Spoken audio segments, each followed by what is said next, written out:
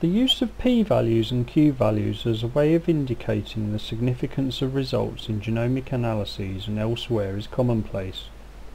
It is easy to use arbitrary cutoffs, but until recently I'm not sure I'd really understood them. This video is inspired by an article I found on the website of Nonlinear, a company that specialises in mass spectrometry and 2D protein expression analysis methods. I would advise looking at their article for yourself, from the horse's mouth as it were. What I'm presenting is my interpretation of the material, which I mainly prepared to help solidify my own understanding, but hopefully this will help you as well.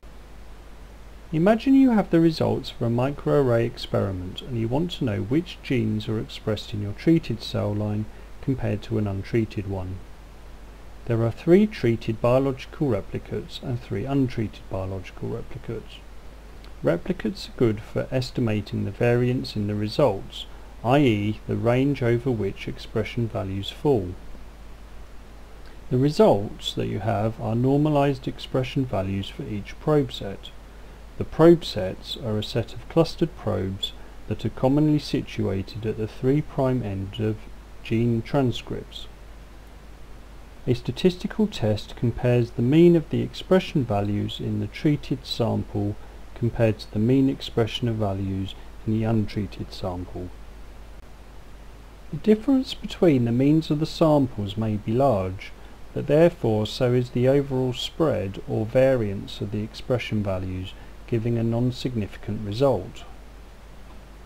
Whereas other samples may have a small difference in the mean expression, but low variance indicates that the genes in the samples are significantly expressed when treated. In case you are unfamiliar with this type of graph, it is called a boxplot. It gives details about the spread of data. In this case, the expression values for a particular probe set in the 6 replicates. The horizontal bar shows the median value, and the thick vertical bars above and below show the upper and lower quartiles. The whiskers indicate the range of values, high to low. The p-value for each result provides a measure of how likely you would see this result if the so-called null hypothesis was true. In this example, the null hypothesis is that there is no difference in expression levels between the 2 groups of samples. A small p-value, typically less than 0.05, says that there is a small chance of getting this result, even if there is really no result at all. By choosing a p-value cutoff of 0.05, we are accepting that there is a 1 in 20 or 5% chance that there is in fact no real difference, and we are merely looking at an experimental artifact. A p-value of 0.05 is a widely accepted cutoff, but others may use lower values such as 0.01, which indicates a 1 in 100 or 1% chance that the result is a false positive. These are good odds, but if many such tests are being performed at the same time, the number of false positive results would be unacceptably high. For example, there are over 20,000 or so probe sets on an expression array. Applying this to our example, there could be as many as 1,000 false positive results.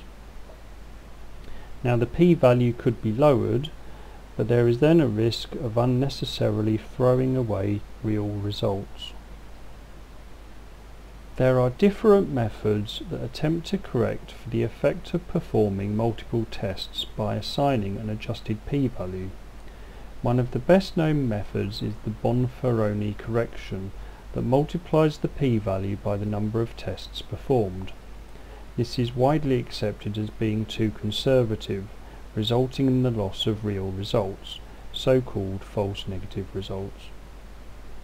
Alternatively, there is the false discovery rate, formalized by Benjamini and Hochberg in 1995.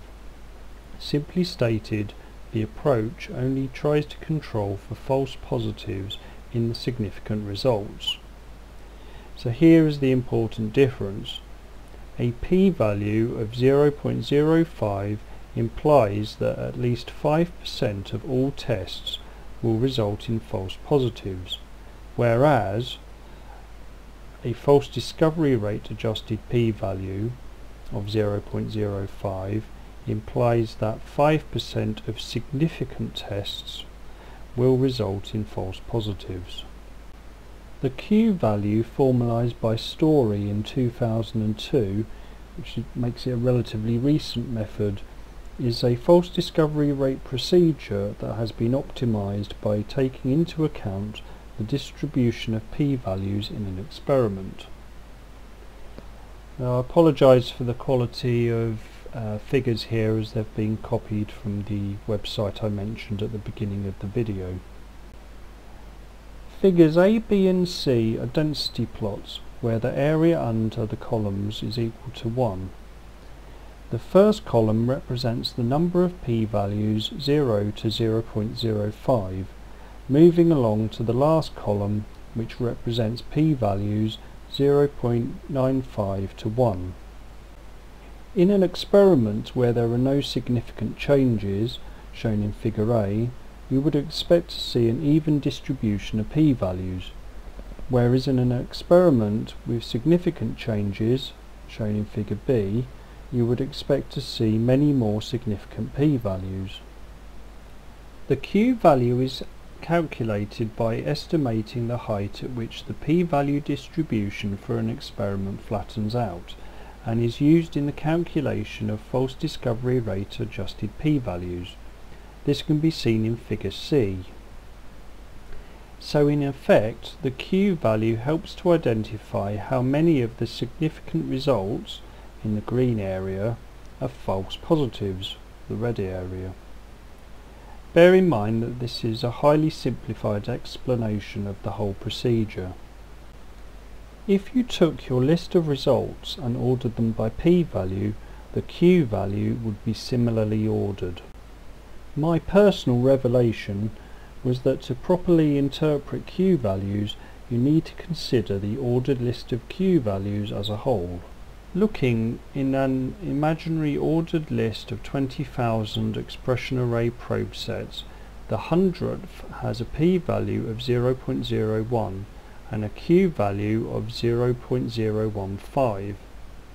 The p-value tells us that there is a 1% chance of false positives, so over 20,000 probe sets we would expect 200 false positive probe sets, potentially the entirety of our top genes. However, the Q-value of 0.015 means we would expect 1.5% of all probe sets with a Q-value less than this to be false positives. As 100 probe sets have a Q-value of less than 0.015, we would only expect 1.5 false positives. So that's 1.5 false positives expected using the Q-value, and 200 if we use the p-value. So depending on the experimental setup and the success of the array experiment, the Q-value may also indicate that there are many more false positives than predicted by p-value alone. In this situation, the validity of the experiment or the suitability of the comparison should be questioned. So when you are presented with a huge spreadsheet of results, it can be more helpful to look at the entire ordered list of p and q values. This is especially true when deciding on a threshold value to determine what section of the results is significant or not. It is best to see how many false positives are expected as a result of the chosen threshold, rather than arbitrarily choosing p or q values of, say, 0.05. Finally, here are the links of sources used to find this information. If you have any comments on this video, Anything you don't understand or anything that's just plain wrong, please let me know. Thanks.